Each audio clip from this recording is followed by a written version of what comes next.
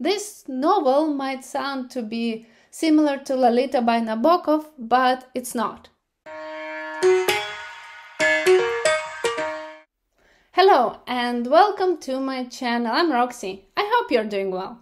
Today I want to tell you about this book, La vérité sur l'affaire Harry Quebert in French, or The Truth About the Harry Quebert Affair in English by Joël Dicker, a Swiss best-selling author from the French part of Switzerland. He has won many Writers' Awards. Just this novel earned him 3 French literary prizes, as well as got translated in 32 languages. So if you would like to read it in any other language, it won't be a problem to find it. Plus, if you're a movie person, there is a series under the same name which you can download from Google Play, Amazon or Vudu. I would say that this book falls into the category of fiction mystery thriller with an entertaining and gripping storyline. Fun fact about the author: if you plan to visit Geneva, make sure to get as a souvenir some La Maison de Rhône chocolat. This company was established in 1875, but now it's owned by no one else than Joël Dicker and his friend, who saved this chocolate factory from closing. So, this novel, The Truth About Harry Quebert Affair, is about a young American author from whose perspective the story is told. He wrote a debut novel and it became a bestseller instantly, earning him fame and a lot of money. However, at the peak of his success, the author stumbles across a writer's block that can jeopardize everything, and no matter how hard he tries to overcome this writer's block, nothing seems to help him.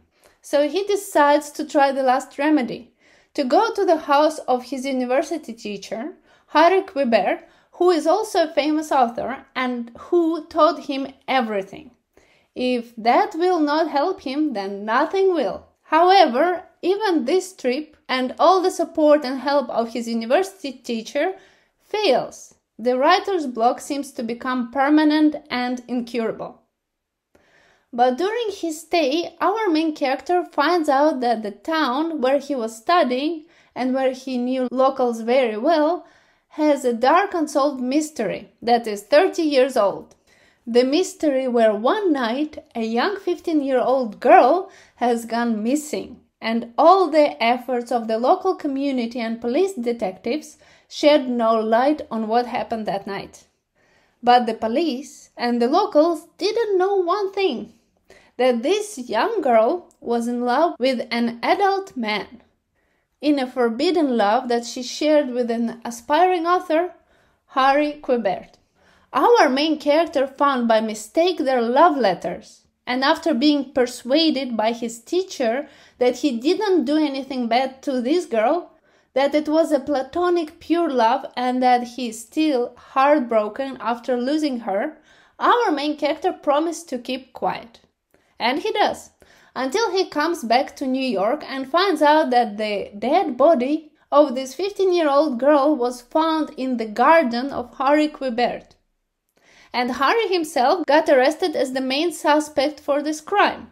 The main suspect got arrested just because the police officers found one clue: a draft of the masterpiece which was written by Harry in the bag next to the body of this dead girl. Being sure that his teacher is innocent, our main character, forgetting everything, rushes back to this town to try to clear the name of Harry Quebert and solve this mystery. As he starts his own investigation, closely working with the advocate, Harry himself and the police detective, he starts to find out that this case is not as simple as it could be. This girl, who appears to be liked by everyone at the first glance, had quite a bit of rivals who could have killed her, due to their personal motives such as fear of her speaking up and even jealousy. It is also unclear how much truth does Harry Quebert says, and if he could really be trusted. Plus, someone in the small town is very unhappy about our main character's investigation and sends him threatening notes, hinting that if he will not stop, something bad will happen to him. So, what exactly happened that night? And will our main character be able to solve this 30-year-old crime? I'm not going to tell you, you will have to find it out for yourself. I love the way Joel Dicker made me suspect so many characters, leading me astray every time I thought that this is the killer, because for sure this character has the motive to kill this poor girl.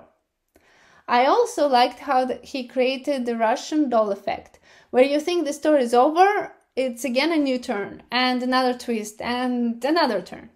It was very entertaining read, and it was hard to put this novel down.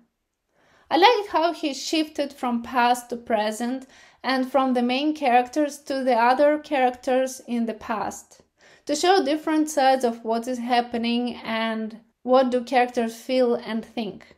I also like how the author brought up such a complex topic about forbidden love between an adult man and a minor. This novel might sound to be similar to Lolita by Nabokov, but it's not. Here both characters share platonic love, where both are aware of the law and societal norms, but they can't help to want to be together, and they can't kill their deep feelings for one another. This story made me realize how cruel and sad true love can be sometimes. Minus point for me was that this novel had some repetitions, which I found to be redundant. And also the ending for my taste was not something I expected and quite understood. But anyway, did you read this book as well? How did you find it? Let me know down in the comments. I would love to discuss this novel with you. Thank you for watching, and if you liked my review, please like it, share it with friends, subscribe and hit the notification button. See you soon!